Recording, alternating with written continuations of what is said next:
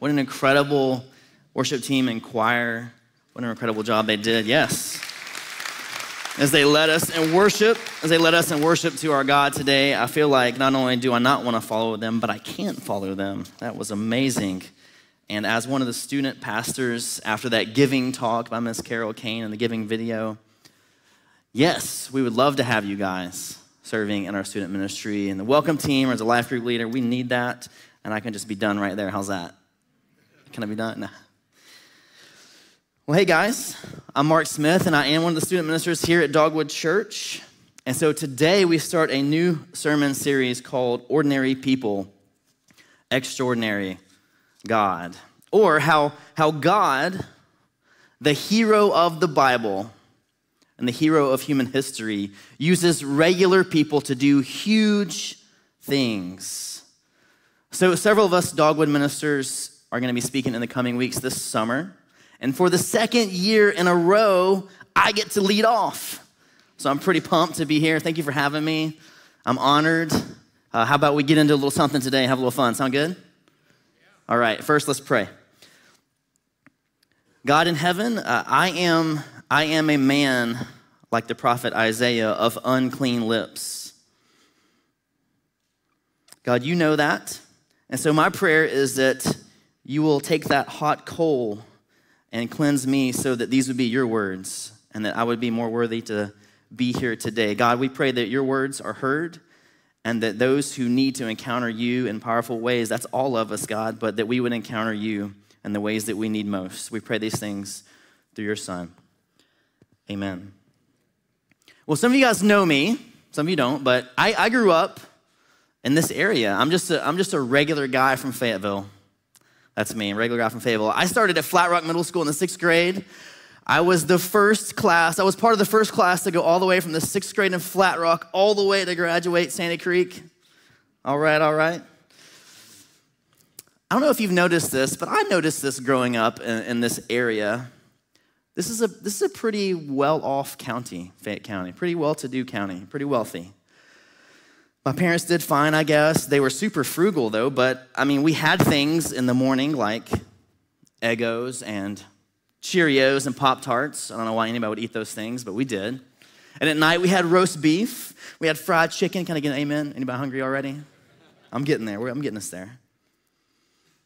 Well, we had food to eat. It was accessible. Unlike 1 in 4 Atlantans who live in food deserts across the city. Food deserts. Areas with limited access to fresh produce and meats. 2018, according to the USDA, 1 in 4 Atlantans live in food deserts. Basically, they can't really get to fresh food. So even if they had the money to buy it, and they really don't, the Publix and the Kroger, they're just too far away. So whether by foot or by bike or by bus, it's just not feasible for them to get to these grocery stores. And so they take what little money they have and they buy really highly processed food at the corner convenience store. Look it up. Food deserts. It's a thing. Well, back to me, ordinary little old me. I did have clothes on my back, thank goodness. They might not have always been cool. They were hand-me-downs, but whatever. I had clothes. I felt generally safe in this area. The only violence that I felt like we dealt with on a regular basis were things like mullets and tight-rolled blue jeans and jams and parachute pants. Those things were just wrong, and they need to stay in the 80s. They try to come back, but they need to stay. Have you noticed the roads in Fayette County? They're really nice. They're smooth, nice shoulders, pristine roads. I live in a neighboring county now, and it's just not the same. Growing up, we had clean water in my house. We actually had a well. We had well water. We had clean water. My neighbors had clean water. You guys probably have access to clean water today, unlike 2 billion, with a B, billion people in the world right now, according to the World Health Organization. And I had some great opportunities growing up, and when I was older in college, like while I was a student in college, I studied abroad in Mexico City. I went there as part of kind of a campus ministry plant, and I just played, went to school, and invited people. That's all I did. But I had encountered poverty in the world before, in places like Juarez, Mexico. But one time in Mexico City, while I was crossing a major intersection downtown, anybody ever been to Mexico City? I'm curious. So you know what I mean when I'm talking about crossing on foot the major intersections in Mexico City. Lanes don't really apply, lights don't really apply. It's kind of a free-for-all, just kind of ants, just, you know. And so when you're crossing the intersection, you're just trying to survive. And then maybe get to the other side too. But first, you're trying to survive. And I'm crossing this intersection. I'm in the middle of it, and I'm just trying to get across, right? And all of a sudden, I encounter this young boy who is younger than both of my sons today. He was probably around 8. And as I'm getting closer, I'm trying to figure out what he's doing. And he is dressed in all he's wearing are some tattered blue jeans. They're up high. They're shredded. He's got no shoes on. He's got no shirt on. No hat on, nothing. He's really, really dirty. His hair is matted. His feet are filthy, and he's carrying a blanket. I'm trying to figure out what's going on. It's all happening in just a matter of seconds, you understand. And he walks up to me right in front of a car, and he drops the blanket on the ground, and I notice that the blanket is full of shards of broken glass. And to my absolute horror, he lowers himself down and lays himself on the broken glass. And I realize in that instant that what he's trying to do is peddle for money. Sort of like people around here might wash your windows for a couple of bucks. This was his way to make money. Guys, I was shocked. It was all very quick. I was repulsed. And if I can confess to you, as a college student, that day in the fall of 2000, when this happened, this visceral reaction sort of welled up within me. Nobody else heard it except me and God, but I cursed out loud. I mean, it just shocked me, and I just let one go. Not the worst word in the language, but it was a curse word. And to borrow from Tony Campolo, his illustration as a famous speaker, I want to ask us this. Does it bother you more this morning that one of your pastors is talking about cursing and how he cursed? Or does it bother us more? Does it bother you more that this boy was living in total destitute squalor? Today I ask myself still, why him and not me? Why him and not me? What did I do? Why the disparity? Why my wealth, my relative wealth versus his abject poverty? I don't really have an answer. Disparity. The situation was similar in the northern kingdom of Israel in the 8th century BC. We're going to dive into some history here. In the 8th century BC, in the northern kingdom of Israel, there was peace, relatively. There was power. They had wealth. Some of them had wealth, and there was success. But there was this big problem. And the prophet Amos was sent to address this problem. There was great disparity between the haves and the have-nots. Amos, he was one of the earlier prophets, at least with a biblical book bearing his name. He was a minor prophet, and that just mostly means that his writings were pretty short. He's a minor prophet. And in those days, the kingdom of Israel, remember like with David and Solomon, it had been divided. The United Kingdom had been divided. You had the northern kingdom called Israel, sometimes called Jacob when we read Amos, and the southern kingdom called Judah. And Amos was from the southern kingdom of Judah, just a little south of Bethlehem, this little town called Tekoa, probably kind of like Fayetteville. And then that day, King Uzziah was on the throne in Judah, and Jeroboam II was on the throne in Israel. So that kind of places us in history. And Amos, he was just a simple shepherd. And the scripture says, and a dresser of sycamore trees. I had to look that up. What's a dresser of sycamore trees do? Does he prune? And it turns out that the sycamore was kind of the poor man's fig tree. Had a little fruit on it, and he would poke holes in it so that it would ripen more quickly. That was his job, a shepherd and a dresser of sycamore trees. If Leonard Skinner had been around in the 8th century BC, they would have had Amos in mind when they wrote their song, Simple Man. Just an ordinary dude like me. He even says of himself in the book of Amos, I was no prophet, he said. I was no prophet. But the Lord called me. By the way, when we talk about prophets, a lot of times we think that they're talking about the future all the time, but 90% of what they did wasn't foretelling, it was actually forthtelling.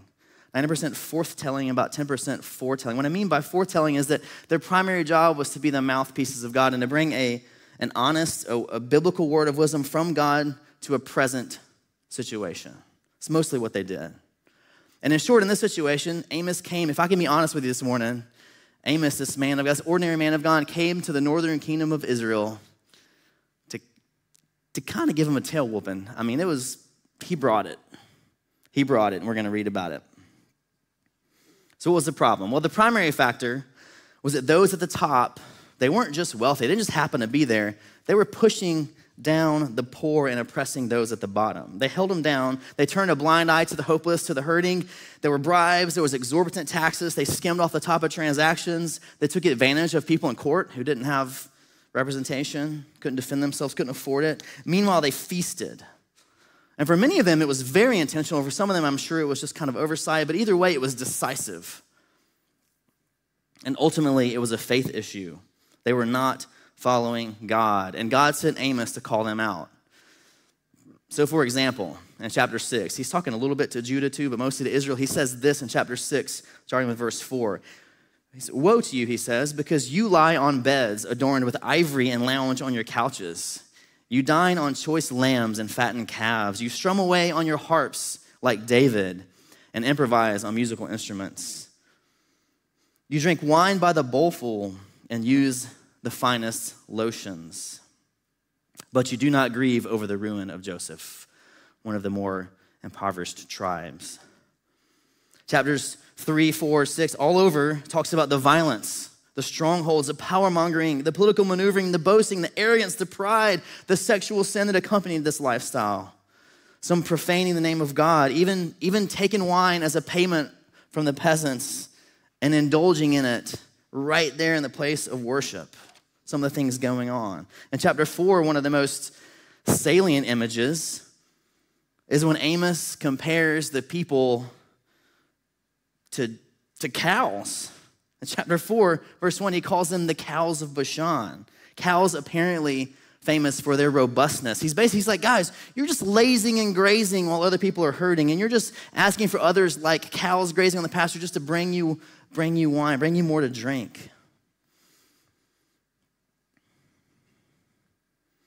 The family structure, the tribal structure in the northern kingdom of Israel was totally broken down. I'm just going to let that one sit on us this morning. What's more, the priest, Amaziah, Jeroboam's priest, basically when Amos is talking to him, says, just go, Amos. I don't want to hear it. I don't want to talk to you. Just go back to Judah, go back to Tekoa. I don't want to hear the truth. Guys, when we tune God out, when I turn off the truth tellers, the soothsayers in my life who are speaking a word to me from God, and we're in trouble, are we not? When we just tune God out. It's a really rich book. I encourage you, please read it. When you read it, you kind of see that Amos begins by talking about the nations around Israel first. It's interesting because it's almost as if it's a really cool literary device. It's almost as if you can hear Israel cheering him on. Like, that's right, get him, Amos. You got Edom, you got Moab. That's right, they're terrible, Amos. Even gets to Judah a little bit, the southern kingdom. And finally, he lands on Israel. Boom. That's like if you were to hire a comedian to roast everybody at your party. You know, you got this fun comedian, he's roasting everybody. But what you didn't know is that the comedian all the while was planning his final act to roast you. That's how it was. Ouch. In chapter 4, God kind of begins, he's already speaking, but he kind of begins to speak. Guys, I want to remind you who I am. I want to remind you, and I want to tell you what I'm going to do about your sins. This is what he says in chapter 4, verse 2. Starting with verse 2, "The sovereign Lord has sworn by his holiness, the time will surely come when you will be taken away with hooks, the last of you with fish hooks." I'm going to explain that in a second. "You will each go straight out through breaches in the wall." They're going to bust down your walls. You're going to be led straight out, your symbols of security, out of your city. "And you will be cast out toward Harmon, declares the Lord." And then in verse 12, "Therefore, this is what I will do to you, Israel. And because I will do this to you, Israel, prepare to meet your God." My own translation, "Are you ready to meet your maker?" Yikes. Are you ready to meet your God. He who forms the mountains, who creates the wind, who reveals his thoughts to mankind, who turns dawn to darkness and treads on the heights of the earth. The Lord God Almighty is his name. Some translations, the Lord of hosts, or maybe literally the Lord of armies. This ancient warrior God who, by the way, has not lost a battle. You think I'm on your side? I'm coming for you. Whoa. This is what God says to them. And it's like he's saying, I can hear the armies coming, guys. And he's going to use a foreign people to do this. I can hear the armies coming.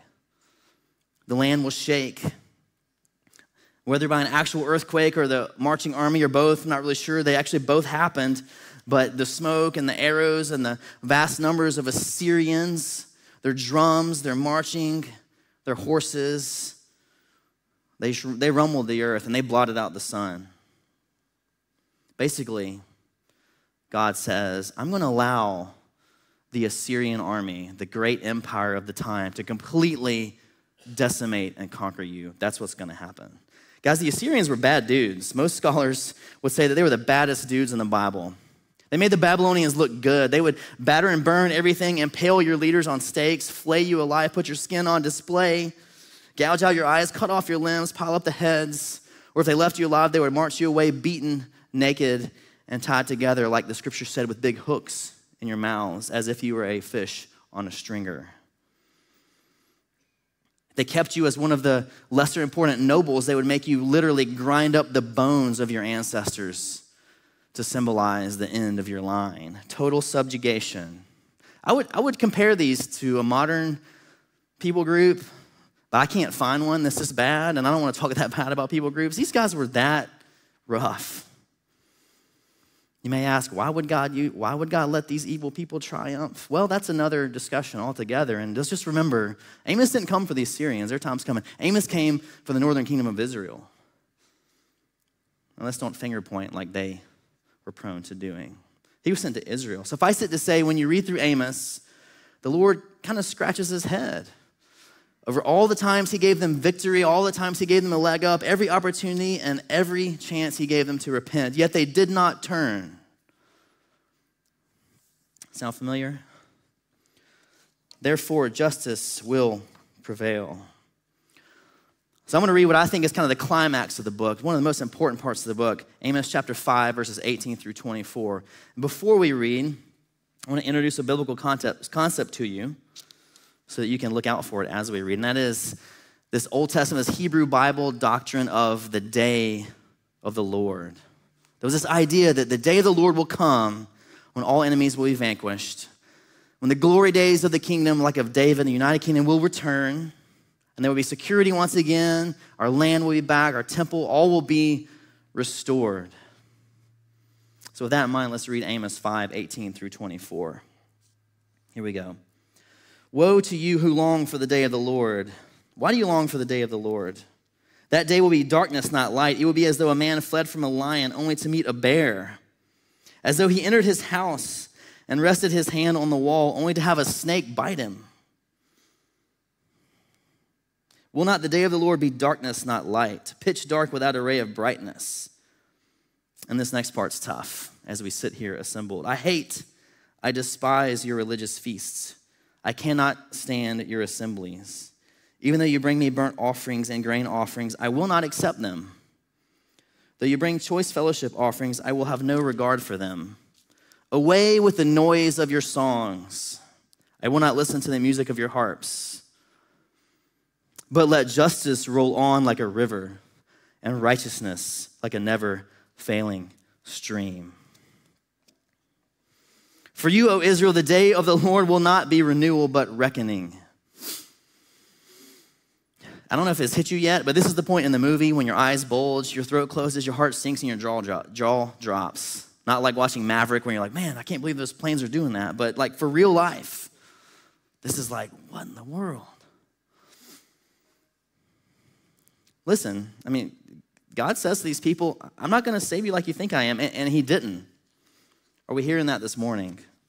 Guys, I'm telling you, the northern kingdom called Israel, as a physical nation, was never to be anymore. It would never rise again. It was utterly wiped off the earth, off the face of the earth forever.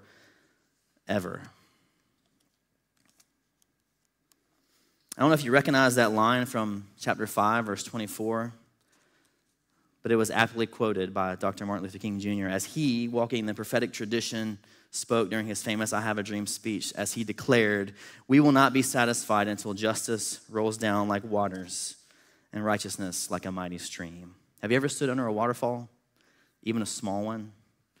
You felt the force of the water on your shoulders, on your neck, on your head. As a waterfall hammers down, so God's justice rolls. We serve a God of justice, which means a God who puts things back to rights, a God who straightens inequities and puts things back the way they were intended to be at creation in Genesis, a God of justice. And I like that when it's not directed at me. I don't want to talk about it when I'm at the butt end of it. In his justice, God left them to it. Israel had made its bed. He let them sleep in it. They set the stage. He let it play out. The chickens came home to roost. However you want to say it. They had pushed God so far away, his hands out of their affairs, that they no longer recognized him. And it was like, how am I supposed to help you when you've pushed me so far out? Have you ever done that? As a parent, teacher, coach, maybe just kind of let it play out. My son, Gabe, was just a toddler. We lived in a small condo. We were younger. And he was doing that thing where he was really, really obsessed with the electrical outlets, right? What toddlers do. And man, I'm about safety, and so we're doing everything to keep him away from those outlets. Putting little plugs in. They were kind of old and loose, and they were just fall right out. What are we going to do? We kept trying. And it was almost as if he not only was curious about the outlets, it was almost as if he was doing it just because we were telling him not to. Ever feel that way? And my mom was visiting, and she's really safety conscious. She's a really sweet lady, I promise. She's really wise. She goes, "Leslie, Mark, you might just have to let him get shocked a few times before he learns."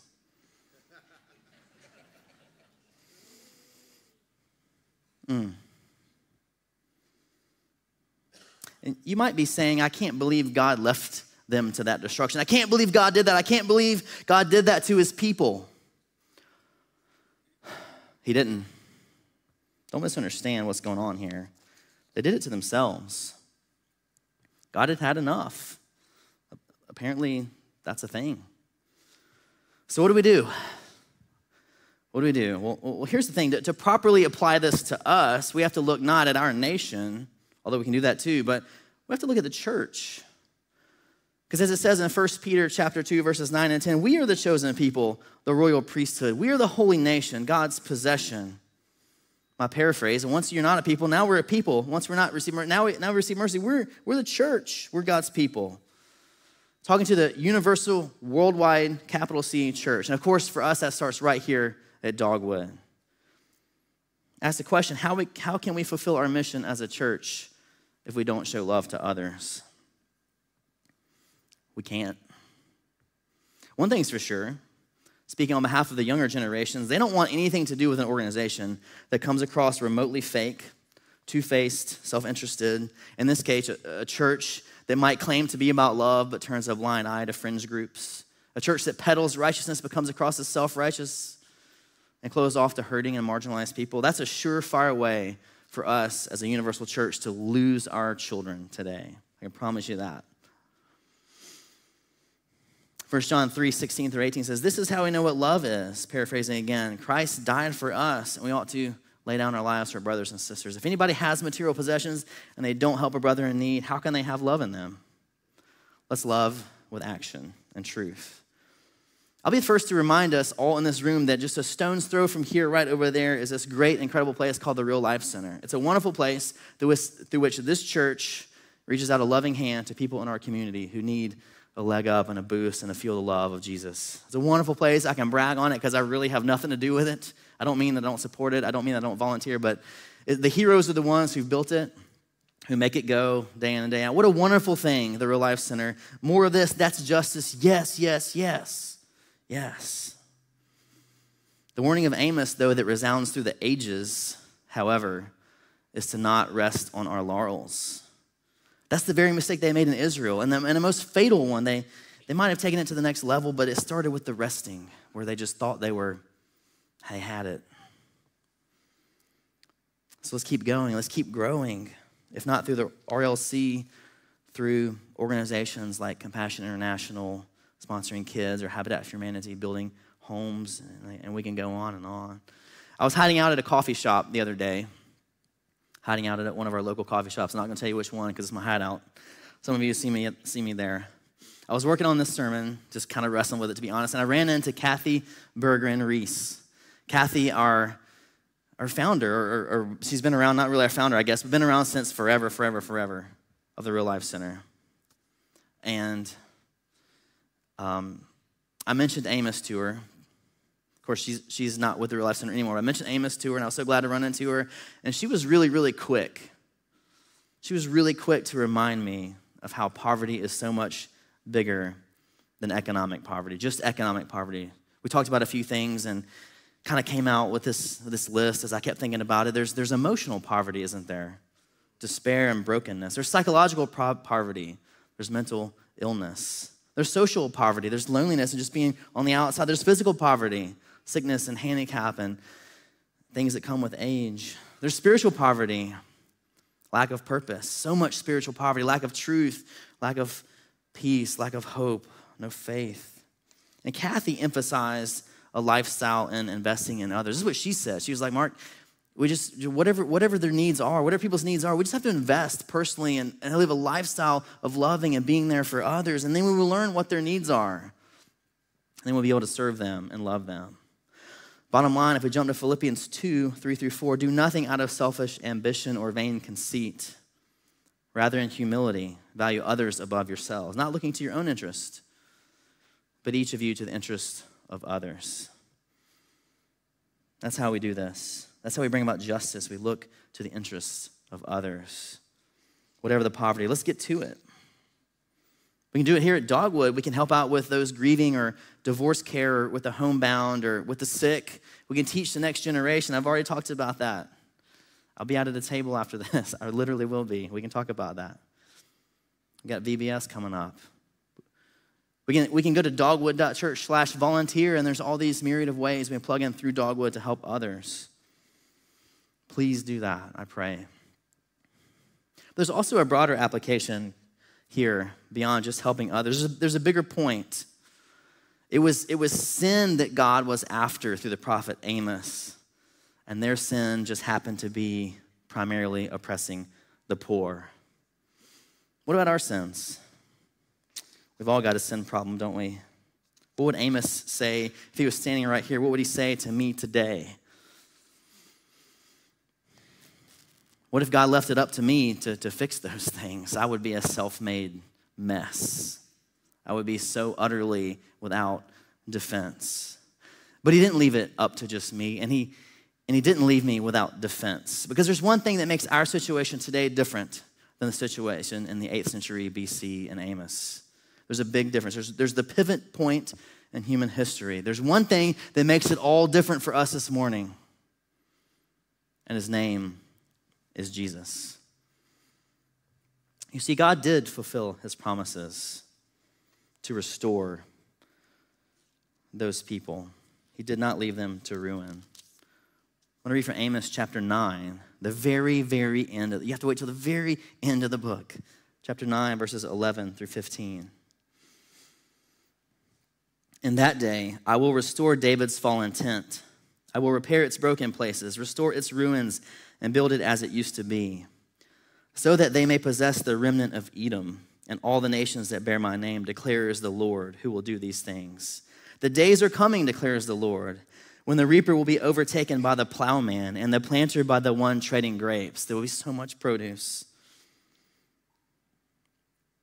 New wine will drip from the mountains and flow from all the hills. I will bring back my exiled people Israel. They will rebuild the ruined cities and live in them. They will plant vineyards and drink their wine. They will make gardens and eat their fruit. I will plant Israel in their own land, never again to be uprooted from the land that I have given them, says the Lord, your God. Jesus accomplished all of this. spiritually and eternally, where it really matters for them and for us. Do we hear that today?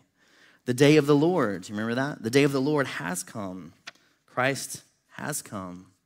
And our lives can be rebuilt, no matter what broken pieces lie around.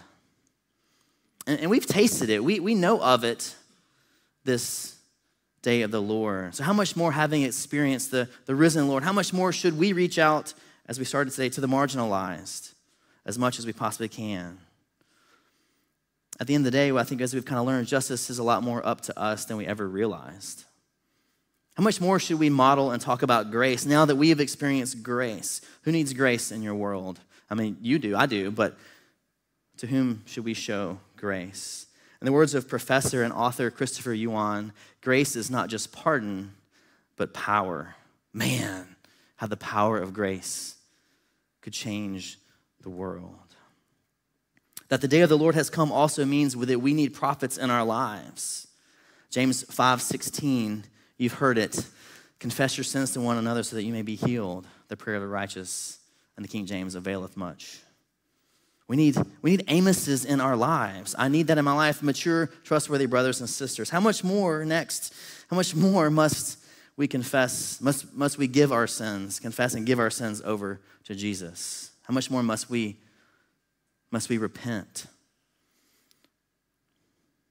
The word repent kind of reminds me of in the Nerf wars with my boys, shooting little rubber darts at me. There's some rubber darts that have little plastic tips on them, and those suckers hurt. Especially my boys have these big things like this, and they're shooting me and you're running at those things and they're hitting you in the face and the chest. What do? You turn around and run the other way because they hurt. God's repentance is why would we go this way when it leads to destruction and pain? Repentance is to turn around. And in the words of the great theologians and philosophers, Sister Hazel, if you want to be somebody else, change your mind, which is another good understanding of the word repentance, to change your mind. Turn around and change your mind. By the way, no matter how bad it gets, and it does get bad, doesn't it, with our sin, God has not left us to death and destruction after all. Romans 5:8 says, while we were yet sinners, Christ died for the ungodly. Let's follow Jesus because of what he's done for us. Let's give up living for ourselves. So the good news, that's it. That's the good news. That's the gospel message. That's it for today. The day of the Lord has come and you can have renewal no matter what we've done, as long as we repent first, and second, as long as we place our faith in Jesus. Our faith. John 3:36 says, whoever believes in the Son has eternal life. He that rejects the Son will not see life. God's wrath remains on them. But who believes will have eternal life. To believe, to place your faith in something. When you drove here this morning, you had faith that your car would crank. For some reason, you had faith that the people on the road would follow the laws. Sometimes they don't, but we gotta have faith sometimes. We had faith that when you came today that something great would be happening up here. And then we would have church, that somebody would be speaking, saying something. Hopefully that makes some kind of sense. We had faith. We do it every day. So why not put your trust in Jesus, that he is the way, the truth, and the life, the full life, the abundant life, the real, rich, pure life here and forever. So let's let the words of Amos ring through the pages of history into our hearts today, to yours and to mine, to respond, to repent, and to believe. Do you want things to be set right in your life? I know I do. And let's remember that the ultimate, the final day of the Lord has yet to come. When Jesus comes back and things really get put right, ultimate justice. Let's remember that he might do this at any time. What if he came right now? What about now? What about right now? Are we ready? Are we ready for justice to be dealt? Which side are we going to be on? Everything hinges on this. This is our lives. This is your life right now in eternity. We're talking about everything is at stake. So do not delay. Whether it's to come back to Jesus or to come to Jesus for the first time, do not delay. If you're ready today, if you thought about this, you made a decision for the first time, I want to invite you. I want to invite you all to pray with me. I want to invite you, especially you folks who made a decision for the first time, to pray with me right now. And these are not magical words. They're just a guide. But if you all bow your heads, if you will pray with me right now. Father, I confess that I have done my own thing. I've lived life for myself. I confess that I've sinned against you and against others. And God, I'm so sorry. I'm ready to repent. I'm ready to totally turn around and follow you. Thank you, Lord, for dying on the cross for me, for taking my sin upon you. Thank you, God, for conquering death, for rising from the grave so that I could live forever with you. God, thank you for loving me so much to do that. Thank you for loving me right now. I want you in my life as my Lord and as my Savior. Please live in my heart. Come into my life. Wash me that I may be a new creation. Please take charge. Please take charge of my life and direct me. I want to serve you with all that I am. Amen. So one more thing, guys. If that was you, or if you've made that decision before, it's important that we profess our faith publicly. Like the Ethiopian official in Acts chapter 8 who said to Philip the apostle, I don't know about this Jesus guy, tell me about him. And then Philip told him about him and he said, okay, I get it, I believe. There's water over there. Why would I not be baptized? What a great question. Why would I not be baptized? To tell the world. Matthew 10:32 says, if you confess me before men, I will confess you before my Father. Guys, right here outside this door, we have water, we have a baptistry. If you go through the lobby, out the doors, all the way outside to the right, we have everything you need. Towels, clothes, dressing rooms, people to help you, a team of really great people to help you. If that's you, either today or sometime very soon, we'd love to help you do that. And guys, all of us really have a next step, don't we? Either to move a little bit closer to Jesus or way closer to Jesus because we've been away and we need to repent and come back. Everybody has a next step. And so what I want you to do is there's a little connect card in the seat in front of you, in the seat pocket in front of you. Has some options on there. And if you're not here physically, you can text the word NEXT to 770-285-1792. Either way, there's a little box you can check. And we want you to do this so that we can walk with you and celebrate with you. There's a little box you can check that says, I've decided to follow Jesus for the first time. There's a box you can check that says, I want to be baptized. Because maybe you want to wait. Maybe you don't want to do it today. Maybe you want your family to come. There's a box you can check that says, I'm coming back to Jesus today. I'm recommitting my life. Guys, I also want you to know that if you have questions about anything we've said today, or if you want somebody to pray with you, or just to talk to somebody or to a pastor, there is a Connections canopy, a Next Steps canopy right outside these doors, all the way outside to the left. It'll be a great team of people waiting to talk to you there. Or if you're online, you can check that appropriate box and we will follow up with you. So guys, it's been my joy and honor to have been with you today. And I pray that what we heard today was the word of the Lord. Let's close in prayer. God, thank you so much for this wonderful, wonderful day. Thank you, God, for, even though it hurts sometimes, thank you for the truth and the power that's in your word that we need in our lives. God, most of all, we thank you today for the power of the resurrection and that the day of the Lord has come and that there will come a day when we will all be with you in spirit and in truth with all things put back together forever and ever. We praise you for that. We pray these things in Jesus' name. Amen.